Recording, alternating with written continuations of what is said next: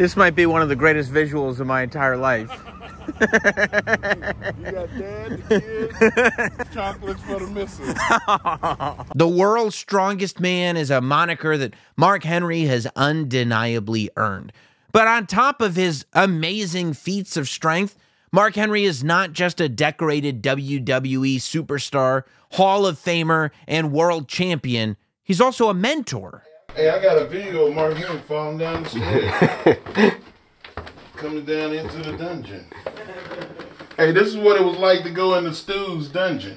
Mark Henry has had a journey through the world of professional wrestling unlike any other. Starting as a fan of the business that we all love, evolving into a superstar that we will never forget, and becoming somebody that scouts and advises the superstars of tomorrow. Today, he's in the Notsam studio with yours truly, Sam Roberts, pointing out some of the things that he's finding on the desk in front of us. I bet 90% of the people that come down here don't know who this is. Who? You mean Poochie? Oh, that's Poochie? Oh, damn, hell, I don't know who he is then. Well, who'd you think it was? I thought it was the Hong Kong Fu, the #1 super guy. No, that's Poochie. Well, here he is in the Notsam studio. Who else could it be but the world's strongest man and the #1 Hong Kong Fooey fan this side of anywhere? Mark Henry's here. Yeah! Mark Henry. Yeah! At long last in the Notsam studio. How are you, man? I'm impressed. Are you? I'm very impressed. That feels good. This is a collection. That I feel like you're being polite. I'm being polite. Mama told me if you don't have nothing good to say, don't say nothing at all. But I don't have that option because I got a microphone in front of me. You got to say something. Got to say something. Well, Mark, I'm glad that you're here. And I want to tell you, and I hope this makes you feel good, because you've always been so good to me that I would think that my family appreciates that. And I told my wife, Mark Henry's going to come over. And she goes, "To do the podcast?" I said, "Yeah." She goes, "I don't trust him." Yes. I was like, I don't trust. My reputation precedes me. Did she tell you don't turn your back on me? She said, I swear to you, she said, I don't trust. I said, how could you not trust him? She said, after that thing with the pink jacket. She was mad and still mad that you made her feel feelings, and then you squashed And those I things. took them away. You squandered them.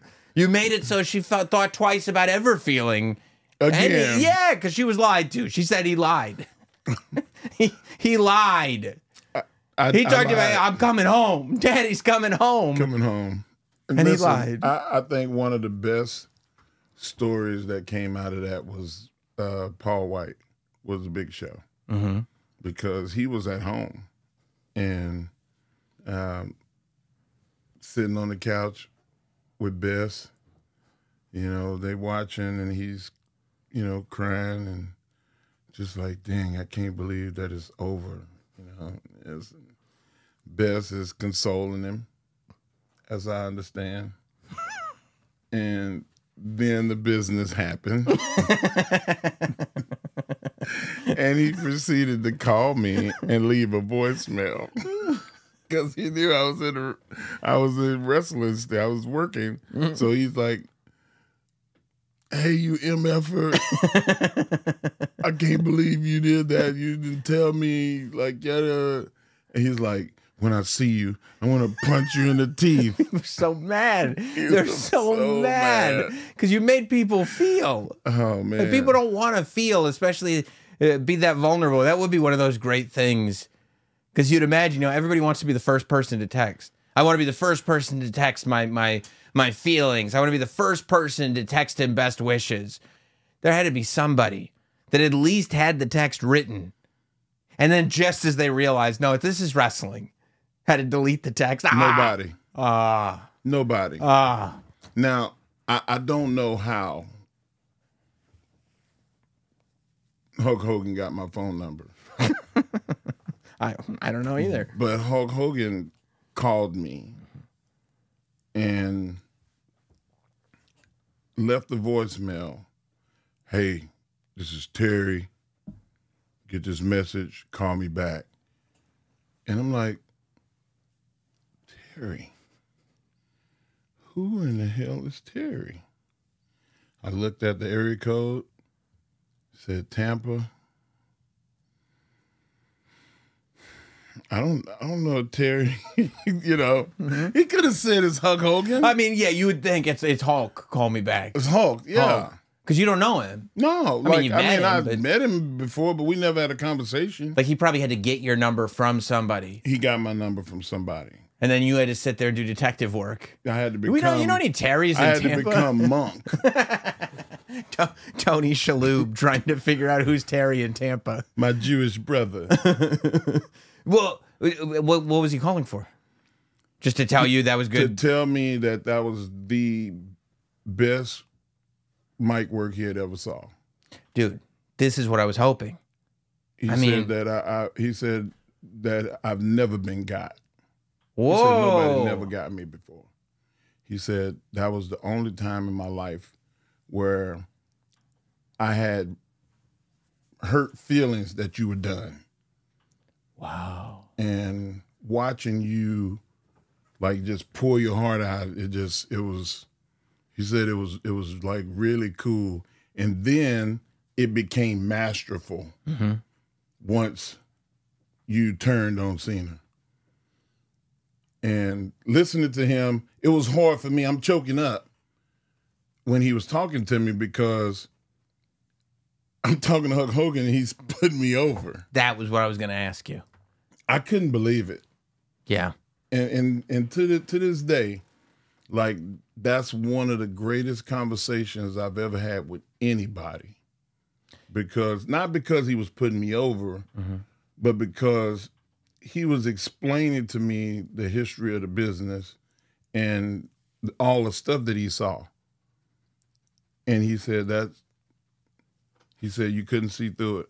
He said his words, if anybody ever tell you that they saw through it, they full of shit. Wow. And I believe that.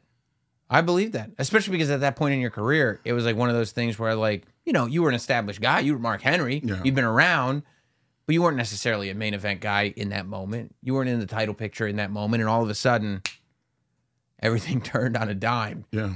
And it is one of those things, too, where I feel like, you know, you did so many different things in the WWE that you had to take that moment to remind people, yeah, I have the ability to be very, very dangerous. I know I can be fun, but I can be very dangerous. And that's what happened. In that moment, it was like we all felt the feelings. But then not only were we reminded, no, I was manipulating you, but the guy manipulating you is also one of the more dangerous people you could ever meet when he wants to be. When you want to be. Right. And it was hard for me to be that guy because it bleeds over. Like, I don't know if you've ever heard, like Jim Carrey, when he played Andy Kaufman. Like, you had to call him Andy. Like, I've seen all the documentaries and the stories about it. You hear the comedy from Dave Chappelle and, yeah, you know, great. I wanted to meet Jim Carrey, but he was Andy, and I didn't even, you know, I didn't want to meet Andy, you know. Yeah, and that's the thing. Like, for me to get there, like, I was miserable driving. I already don't like to drive because people don't know how to. You're saying like other drivers on the road? Yes. Yeah. People are horrible drivers. Yeah. Me angry and frustrated and thinking about work, thinking about what I have to do when I get to that town, wherever America, I would be in my feelings and my thoughts. And, man, I had a couple of road rage incidents. And I had to dial it back. I'm like, hey, Mark Henry. Not Mark Henry, the wrestler, Mark Henry. But, hey, you. Person. Dude with the family at home. Yeah. Like, stop following these people. I was losing my mind. Can you imagine honking and honking and you're getting mad at somebody and then you drive past him and you're ready to flip him off and you turn and look and Mark Henry is staring back at you? It's Brother, the worst road rage news ever. I was on the brink of running my car into somebody one day. No. I swear to God. You got a lot to lose. But that's the level of where your headspace gets when you start to believe and you start to get into it. Like I had to talk myself down from the tower a couple of times. Mm-hmm. Like it wasn't cool. Mm-hmm. And I never wanted to do that in the first place. I never wanted to be the mean heavy. I had help inventing sexual chocolate, but that was more me. I had so much fun. Right, and you Like get I to got take to that be with skillful. you. I got to sing and dance and act and, like not worry about the pressures of carrying the title, but being a big part of the entertainment value during that era. People are just happy to see you. Right. Right. But then, people like Eddie Guerrero and Chris Benoit and Ron Simmons was like, bro, if I was you, I'd be world champion right now. And you go. So I've started to feel like I was wasting it.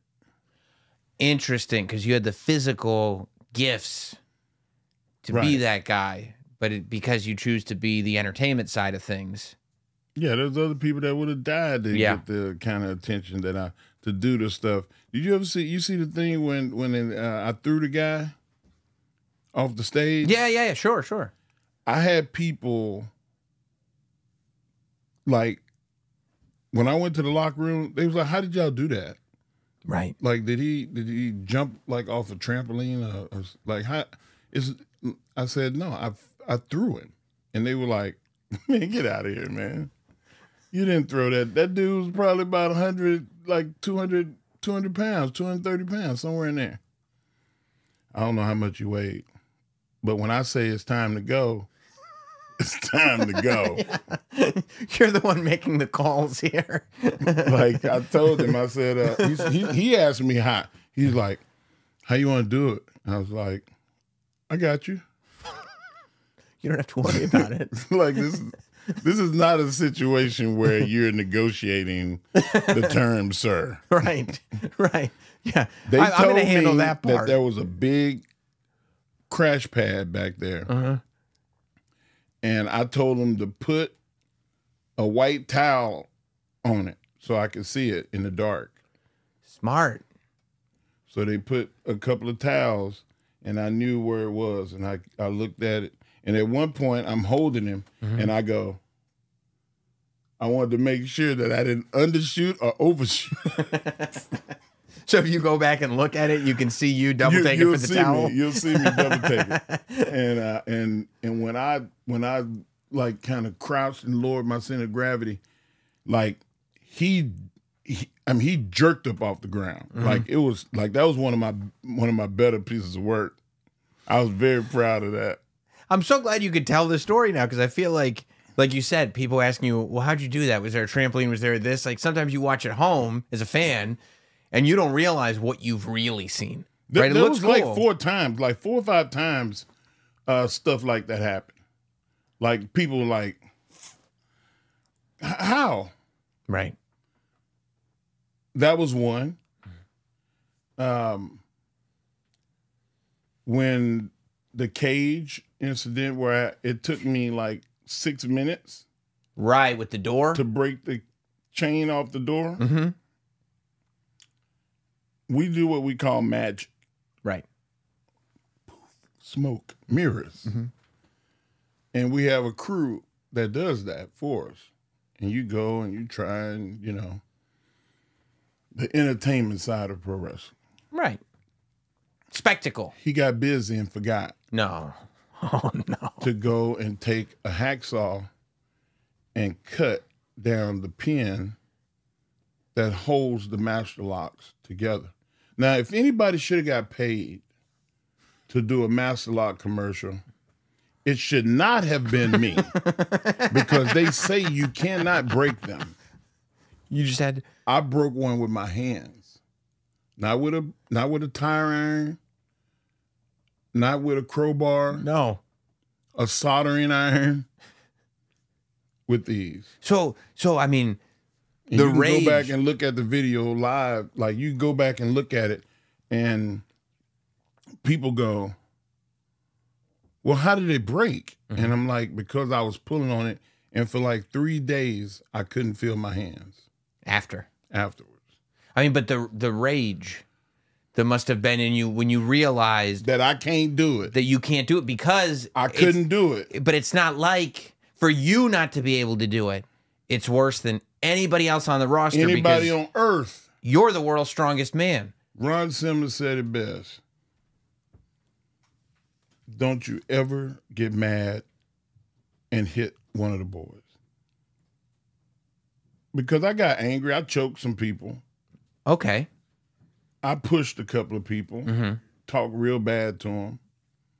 But I never hit nobody. And I've had a lot of restraint in my life. There's some people that needed to be hit, and I didn't. And Ron came to me after, no, it was before then. Arn Anderson locked all his stuff. You know, we used to go to these shit buildings, mm-hmm.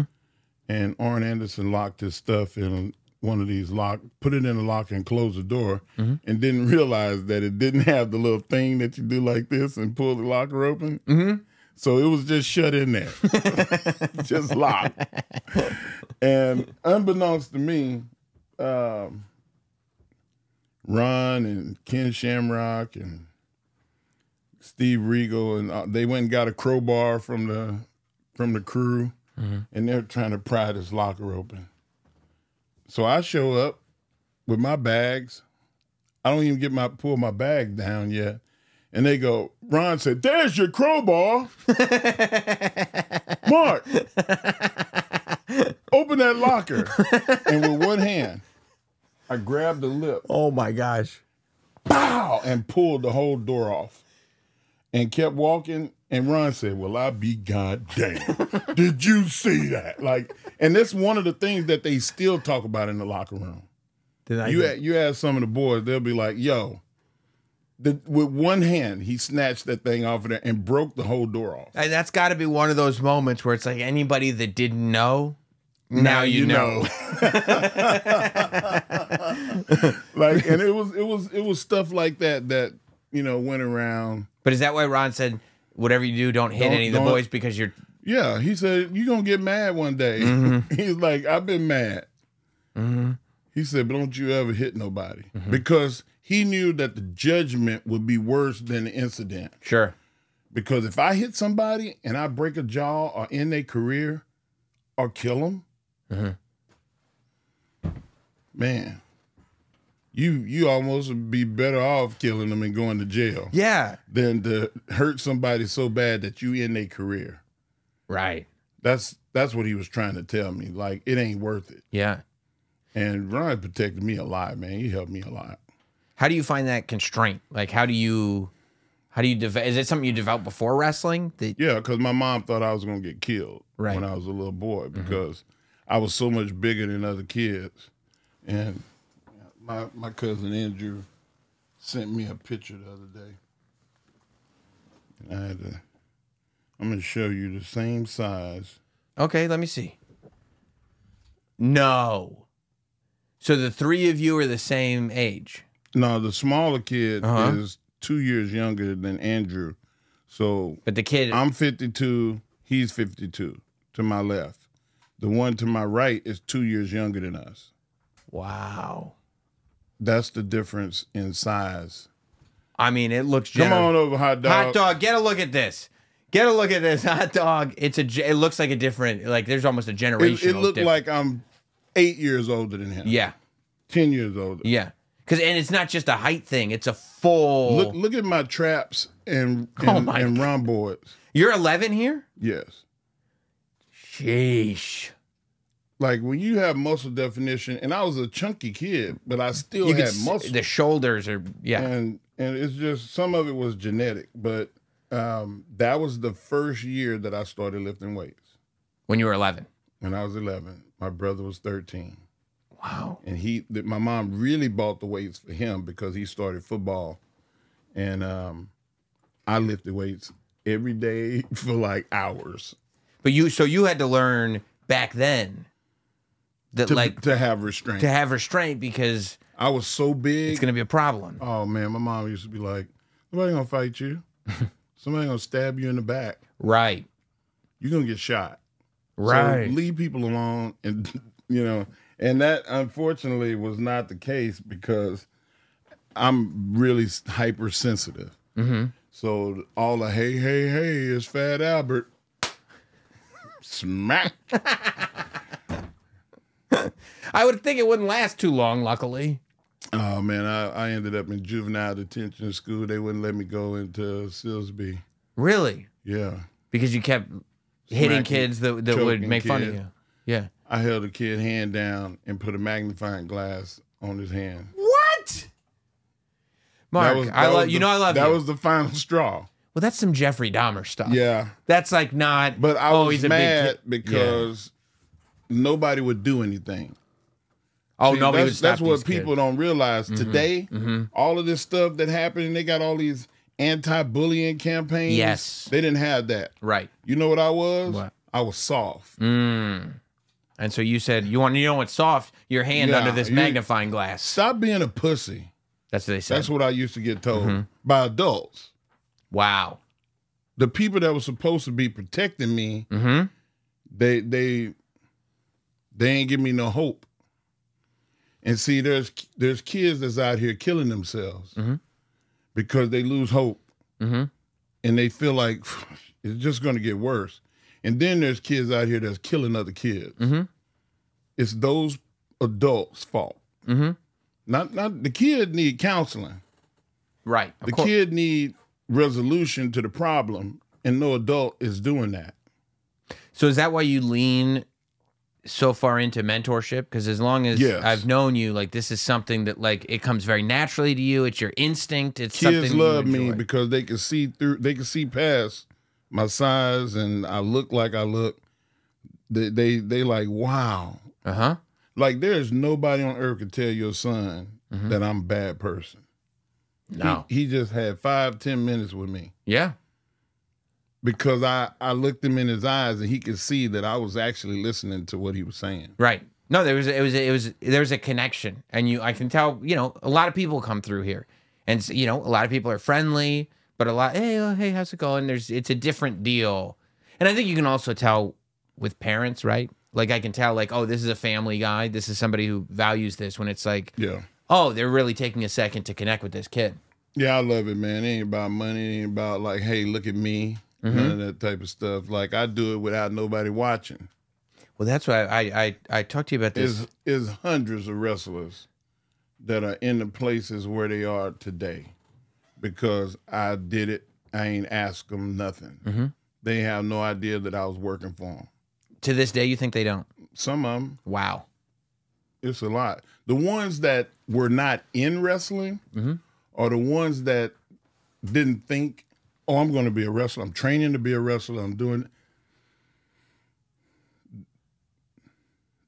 The ones that are the ones that were that I want to be a wrestler, then they might know because they'll find out. Sure. But the people like Jade Cargill that was not in wrestling, Bianca Belair that was not in wrestling, Baron Corbin that was not in wrestling, Braun Strowman, people like Apollo Crews, Rich Swann, Bryan Danielson, they were wrestlers already. They just didn't get recognized for the talent that they had.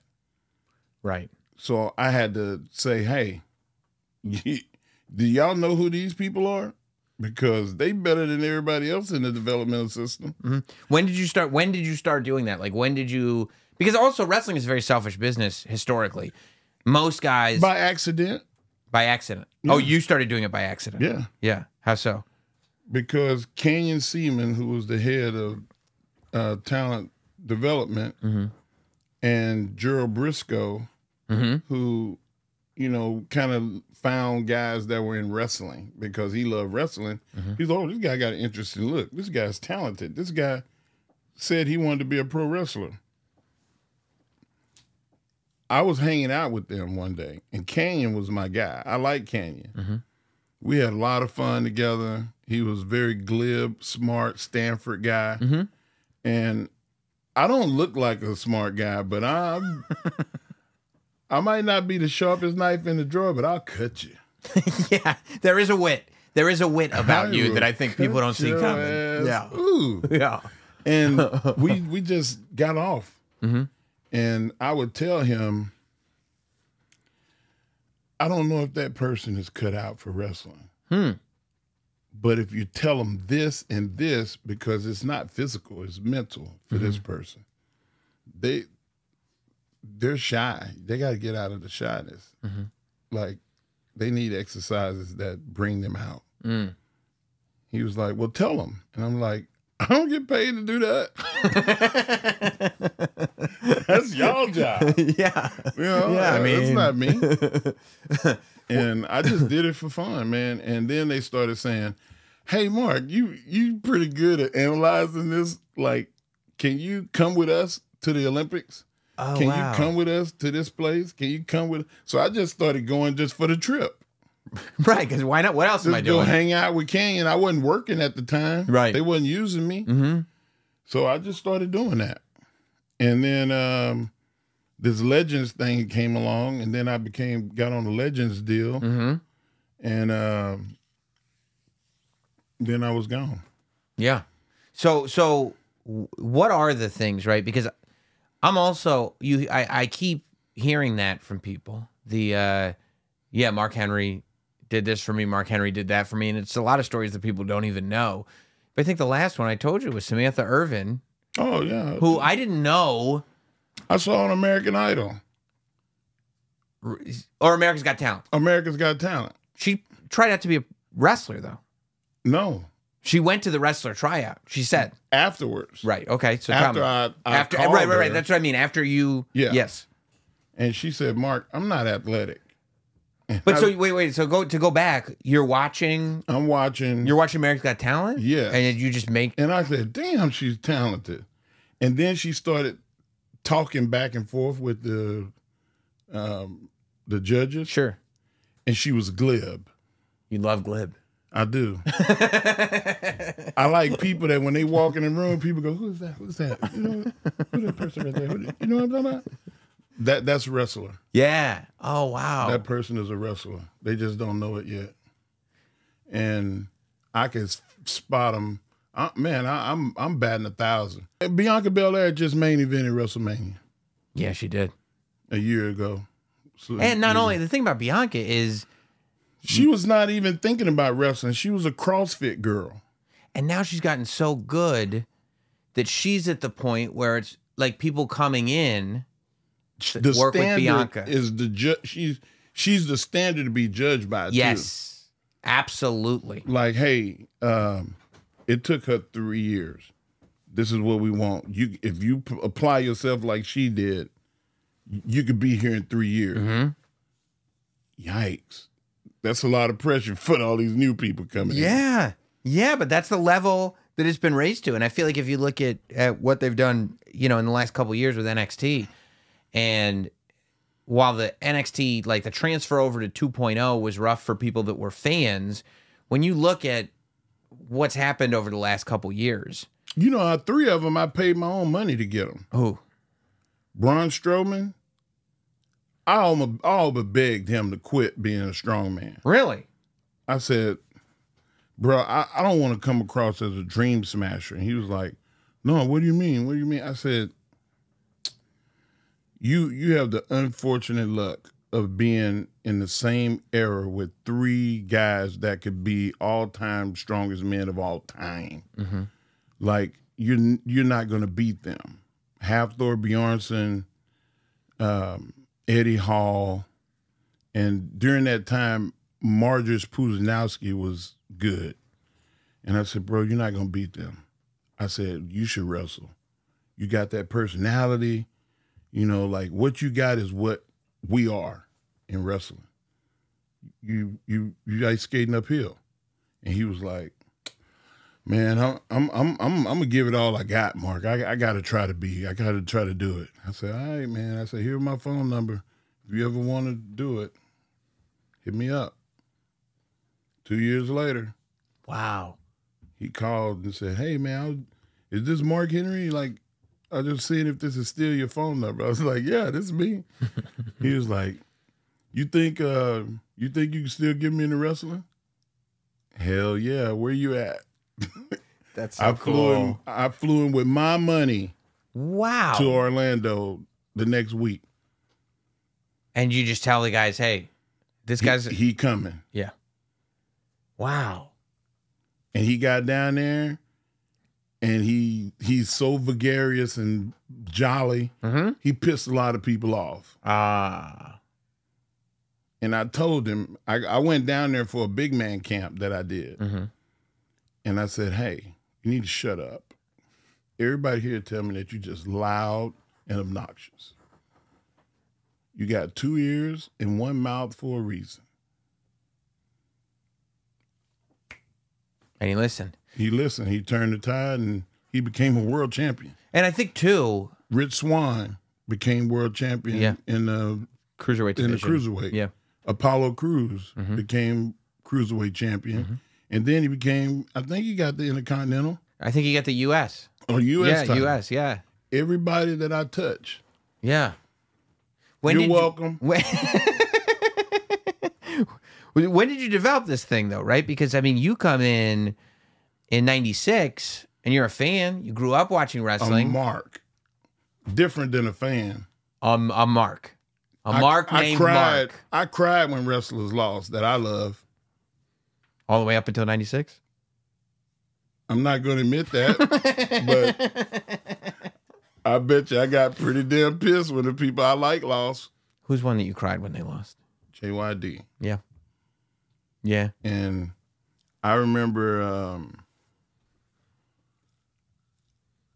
Mr. Perfect, him and Ted DiBiase beat the dog shit out of JYD one time. Mm-hmm.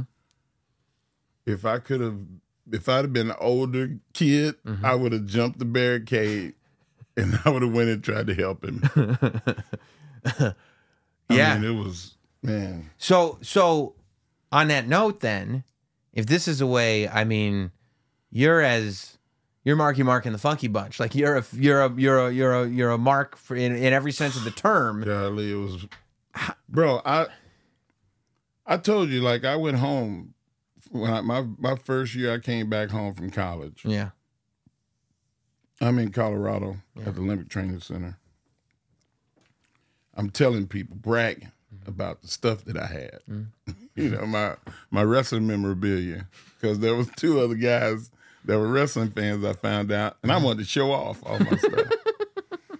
I go home, my mom she done gave stuff away, yard sales. No, and what kind of memorabilia are we talking about? I'm talking about Stretch'ems. No. Action figures. No. All of the magazines. Ah. All my wrestler magazines. Did you cry? Yeah. Oh, I'm sorry to hear that. 19 years old.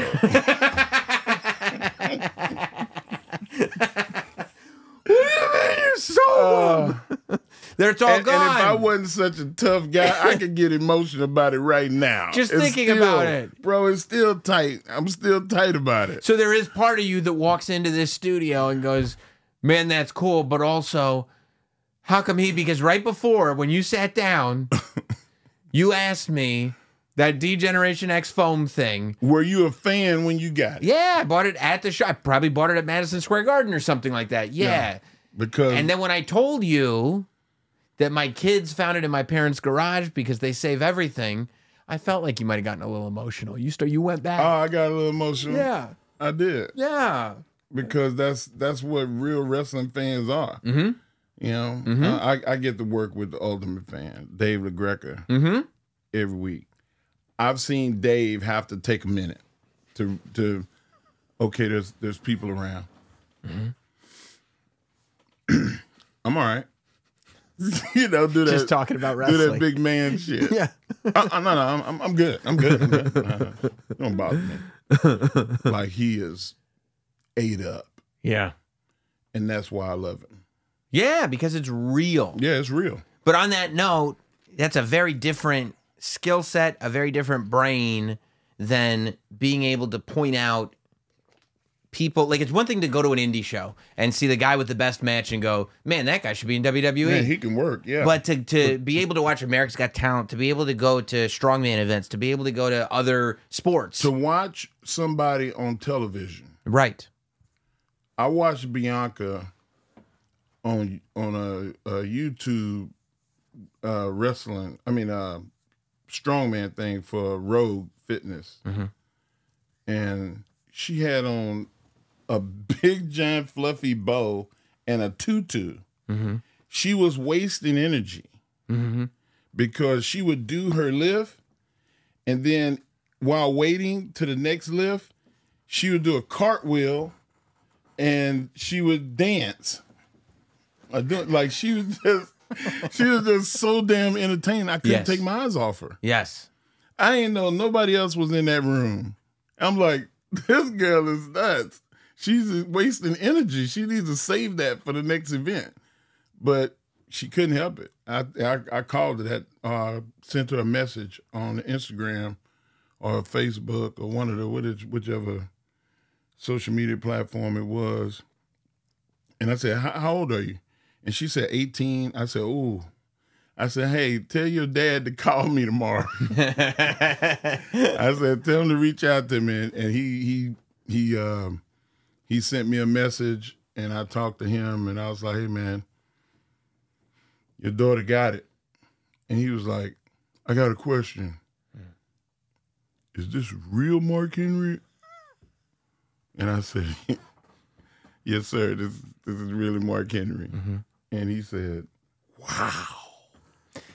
He was a wrestling fan. That's why she was who she was. Yes, she was raised with it. She sat there and watched it with her dad. By the way, that's one of my favorite things now. Like to be able to meet and interact with pro wrestlers still, to me, is the greatest thing in the world. But I've also now gone one step further and met some of the parents of these pro wrestlers who are the biggest. Have you met Mia's dad? No, I don't know that we've dad ever is spent any wild. time together. I like him. John Cena's dad. Yes, John Cena's dad. Yeah. But I mean, literally, I told Bianca when I did Busted Open with Tommy Dreamer that the night before we were in the hotel at the Royal Rumble, and I was passing through, and somebody went, hey, Sam Roberts. And I was like, oh, hey, nice to meet you. And they look kind of familiar. And they're like, we're Bianca's parents. And I was like, that's awesome. Just awesome. Because they know wrestling. They love wrestling. They know who you were. So at what point did you develop that brain where you're like, oh, okay, I see this whole picture, and I'm so keyed in that I can spot this anywhere. I could spot wrestling anywhere. It was after Bryan Danielson. When you realize, okay, well, if I was so right about Danielson. But it wasn't just the fact that I felt like I was right. Mm-hmm. It was people coming up to me going, why did you pick him? Because they wanted to know. Mm-hmm. I said, man, I watched him work, and I believed that he was going to kill the guy he was wrestling with. And when the guy that he wrestled against touched him, it looked like he was dying. And at least 2 or 3 times, I went, oh, damn, it's over. Like, I was mad and dejected that the match was finna end. Mm-hmm. They got me. He worked me.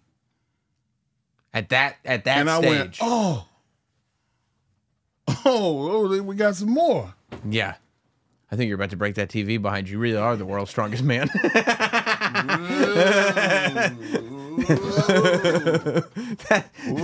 dog, get that. It came get in off. there, hot dog. That's the world's strongest man. That's never happened. Let me not before. lean against the wall. Take it off. Just take it off. You can take it off. Whatever you got to do. Whatever you got to do. This is the great. That's never.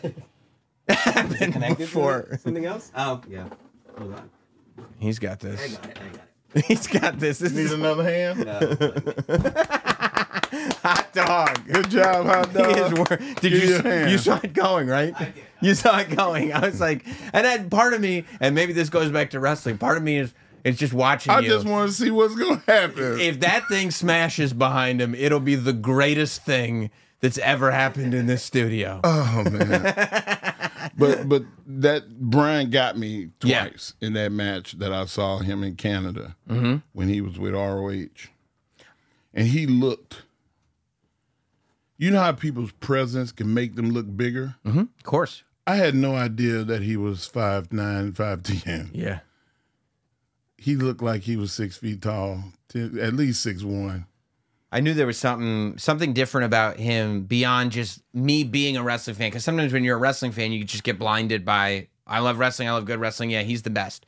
When I went to a Ring of Honor show at the Hammerstein Ballroom, and I want to say it was him and maybe Nigel McGuinness. It was somebody with him, with Bryan Danielson. And I watched the match. I'm geeking out because I'm a wrestling fan. And I was there with my wife, who's not a wrestling fan. She just appreciates it through my lens. And after the thing, she goes, that was a great match. She's never said that before. She doesn't care about matches. She's not a wrestling fan. She might like an entrance. She might like an outfit. She might like a promo. She might get her feelings hurt. But she's not sitting there rating matches. Right. And when she said, wow, that was a great match. That was entertaining. That's the difference. That's the difference. Yeah. And that's what I look for in a person. And then you can teach them to wrestle. Right. There have been some people that I talked to that were awesome, but they just didn't love wrestling. And when they didn't, I was just like, oh, no. Come on. You just watch it for a week. Yeah. And then just see if it does something to you. Nothing. I've had some misses, but they were never was's. Right. Because they didn't watch it and they never really tried. Right. Right. And that's I think about that sometimes too, the ones I missed out on. But you can't think about what was. No, it's not going to get you anywhere. Now, speaking of you molding the future, I was watching this press conference. I see The Rock talking about the Samoan dynasty and the family, and it's just a great segment of television, just a great story being told in this way.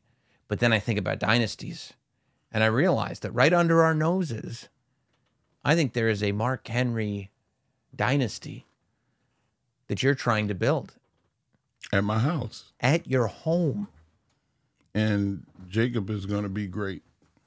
I mean, I don't know if, and I think luckily I'm not saying that just because he's my son, I don't think you would. but I challenge anybody in pro wrestling. Triple H himself, Tony Khan himself. Oh my gosh. Go and have a conversation with him. That's what I was going to point out. And think, oh, he'll be okay. Or is he going to be great? Because he loved wrestling more than water. Like it's like if I said, Jacob, you don't have to go to college. You can go wrestle. Thank you, Dad. Dad, thank you so much. He'll break down crying. And when you say wrestling, do you mean professional wrestling, amateur wrestling, professional wrestling? He would be tomorrow. He would drop out of school and he would become a pro wrestler. But you want him to go through college? He's got to go to college. Yeah. And he's going to college. I just saw he declared. I want him when he's done to be a CEO. So you want him to have that wrestling career and then develop into a He CEO. really wants to be Mike Mansouri. He really wants to be Kevin Dunn. Sure. He wants to run. We talk about 10 and 2 framing. We talk about stuff that kids don't talk about in wrestling. That's awesome. Jacob knows more about wrestling than most of the people at NXT. I guarantee you. I mean, but that has to be due at It's least taught. in part to the conversations with you. It's taught. Yeah. And he wants to talk wrestling when people don't want to talk wrestling. And I'm like, you're going to have your turn. And, we went to Atlanta during the summer, and he was there for football training. Mm-hmm. But we went by and to QT Marshall's school and Cody's school, and he was the only one in the class asking questions. They got 12, 15, all of the people that you see at AEW, like the young people, you know. Mm-hmm. Jacob was in a class with them because he was like, can I go sit in? I said, yeah, Jacob, yeah. And he's, and I went, oh, shit. Please don't say something stupid. And he asked a valid question. Oh. And QT answered it. And then they wrestled around, and then QT showed a video. And Cody said, do y'all see why this is happening this? And Jacob went, yeah, because he did. And Jacob started explaining he's teaching the class now. Because he's got it. Because he knows wrestling. Yeah. And he wants to be a collegiate champion so he could be Gable Stevenson. But Jacob. That's what Jacob, that's the way he said. He said, I want to be like him, but more like me. And I'm like, boy, you have a really inflated idea of yourself. And it's basically your fault. Yeah.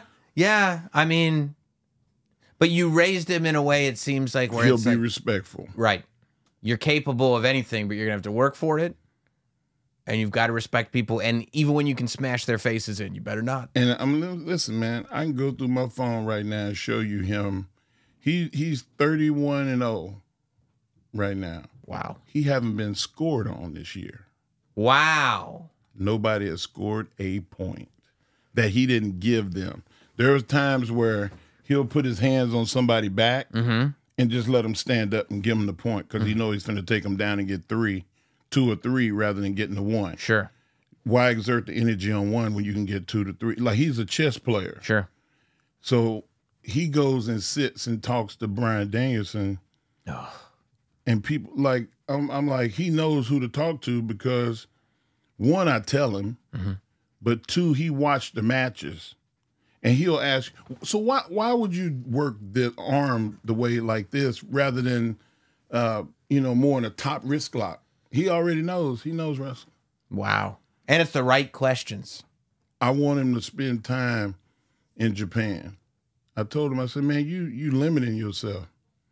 You just want to go to NXT and in 2 or 3 years be a WWE wrestler. Like, they may not even be ready for you in 3 years. You know? Yeah. Like, so at least go and travel the world and learn how to be a man on your own. And you're going to be fine. And you guys announced where he was going to school, and I saw it too. You tweeted up a storm that day. You made sure the world knew. I wanted the world to know. Yeah. Because, like, it's important not for me to just say, hey, my kid is great. Because everybody thinks the kid is great. I want everybody to be able to see it and judge him themselves. And I tell him, yeah. Hey. Who's that? Is that him? That's him. Stop talking about me, Dad. Listen, Dave LaGreca, I'm with my new friend. Is that Dave? I'm with my new friend, Sam Roberts. You have anything you want to say to Sam? I love Sam. Congratulations, Sam. Oh, thank you, Dave. I appreciate that. I was thinking of you, and I was like, man, I can't believe this guy. Like, he just had, a baby, and he's gonna do the show on Saturday. It's like, that's amazing. That Bro, close to that. It's all his wife. It's like really has nothing to do with him. That's a good point. I'm like, I can't believe that he's taking the time to do this. Like, him and his wife just had a baby, and then I look up and he did an emergency podcast. I was like, all right, I'll hit you later. Bye. See, you got a guest appearance from Dave LaGreca. I mean, this is a huge show. I'm on the #1 radio show. You my competition, and I'm up here giving you numbers, bro. Dave is going to be mad after this one. Yeah, we're at each other's throats, clearly. But I want to be #1. Yeah. Yeah. Like I have a thirst for success, but I don't have the ambition to be you and Dave because I have to pour some of that into my kids. Sure. So I split the time and I give them that. And I got to tell you, I'm glad you do. Because if you had the ambition to do what I do, I think I'd be shit out of luck. Well, I'd be in a lot of trouble. how about we just work out something where I just call in a couple of times a week That's with good. you and Dave, and I can stay home. That's good. That works for me. You've earned it. And then y'all both win. You've earned it. I'll take it. Well, Mark, you are the best. Man. It is always good catching up with you, telling stories. Is there any particular direction you want to point people in, or Bust It Open, of course, on Sirius XM? 24/7. 24/7. 7 days a week, man. Bro, I started doing Busted Open as a guest when it was just Dave and another dude at Sirius, even before Doug Mortman. Before Doug? Before Doug, I did that show. Wow. And it was, nobody was making any money. Nobody believed in it. They let Dave do it as a hobby. They put him on twice a week unless something got in the way. And, You know who his first caller was at Sirius? No. I was driving one night and I'm listening, and with him on satellite radio, and he said, "Tomorrow is my first day at Sirius XM." He was like, "So y'all can call this number, yada yada yada," and I almost had to pull over and write it down. I said, "I'm gonna call tomorrow," and I called. I was the first caller That's wild. on the show that I'm now one of the hosts of. Look at the way everything has a way of Ain't that working out. nuts? It's nuts. I love stories like that. Like, what's the odds, bro? I mean, There's no odds. no. That's like a lottery type deal. That's right. So I mean- I'm just very appreciative of getting to be around the people that love what I love the way that I do. And, it meant a lot to me that you cared enough about, you started lifting weights, and you reached out to me and said, "Hey man, can you help me with this?" Yeah. That meant a lot to me. To you? I mean, Yeah. I'm the one who is Yeah, but you privileged by value this. my opinion. I mean, come on. You're World's Strongest Man is not like a gimmick. It's not a moniker. It's not a moniker. You Yeah. put the work in, and you not only, I mean, you treat it like you do everything else. Not only did you put the work in and accomplish these things in that sport, but you also study it. You know what I mean? And you Yeah. study the way people do it. So the fact that and I mean, we still at the gym, and that was during the pandemic when I was doing the Notsam Wrestling Show on the network, and we filmed a bit for it and everything. We still at the gym, we go, put another 30 on it. That's the Mark Henryism. Yeah, man. We ain't putting no nickels and no dimes. We going 30. It's awesome, man. It is so good. Thank you for having me, man. To hang with you. I appreciate it. Absolutely Come on over here anytime. and say hi, Chucky. Chucky's here. Chucky's gonna say hi. There he is. There he is. Say hi, Chucky. Chucky's saying hi and Chucky's saying goodbye. Hi, Sam. Thank you, Mark Henry.